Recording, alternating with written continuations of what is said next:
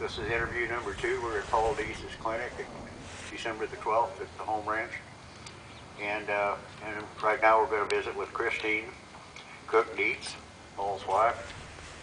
And my questions with her basically going to be focused on how she got started in this type of horsemanship and what it's meant to her life.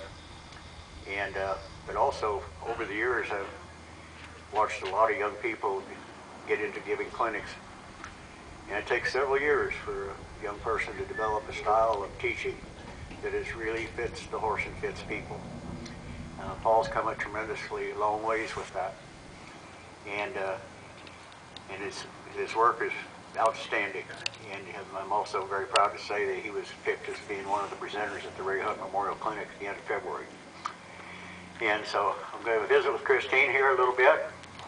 And Christine, how did you get started with this type of horsemanship, and who with, and how did it all go? How it all went was I was blessed enough to be introduced to Paul, and we actually started dating first, and then he introduced me to his type of horsemanship, which was totally different than what I was doing with my horses. The difference in my horses is unbelievable. I had horses that wouldn't tie, that wouldn't stand still, and he taught me how to get to the feet. The other thing that I did, unfortunately with other clinicians that I had gone to, they got me into miler bits. And the miler bit was making my horses very rigid, very unrelaxed. And I do have one horse, Mr. Miles, who remembers that, and he's still coming through now that I have him in the snaffle only. But he was unfortunate to be yanked on a little bit too much with the miler.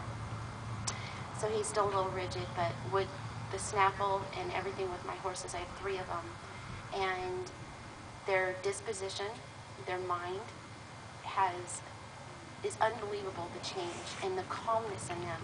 And not only that, I really feel switching to the snaffle, which Paul recommended, and allowing my horse, him teaching me to get to their mind and then to the feet, they are so much calmer, and they're willing to learn.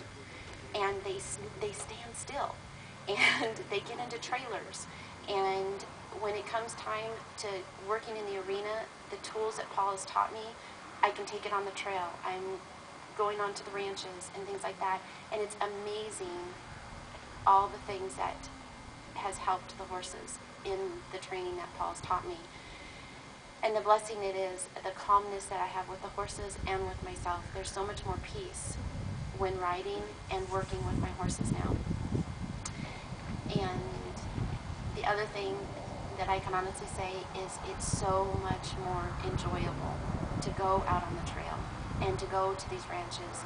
And I also have more confidence, and so does my horses. Thanks, Christine. One of the hardest things that over the years that I've seen is for, especially Ray tried to teach us for many, many years, and so did Tom, about how we fix things up for the horse and let the horse find it. And don't take the think away from the horse.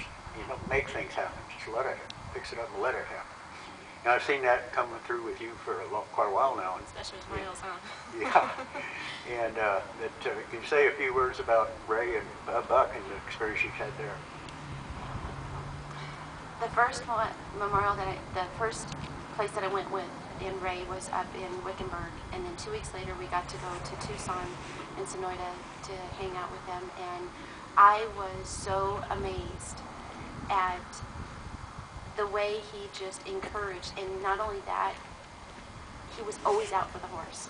And I will share this one experience that I was so proud, and I had the utmost respect for Ray, is when there was a lady that got mad. And she was so mad at Ray, and he says, you know what, you can get mad at me, I don't care, I'm here for the horse. And that's when I knew Ray, why Paul chose him also as a mentor and looked up to him, because I had the utmost respect, because he didn't care what people thought. He cared about the horse. And the people that truly got it stuck by his techniques. And the same thing with Buck. When I rode the first time with Buck was with Mr. Miles, and he was a nutcase. Miles was the first time he was in an arena that had bleachers, and he was very, very uncomfortable. And Buck was very patient. He was not, by any means, his demeanor and the way he spoke really helped with the techniques that they all do. And I think also when you're with a clinician, as Ray and Buck, and even my husband, Paul, we want to do the best to impress them when all they want is for you to take care of your horse and to be there. But they really changed my life.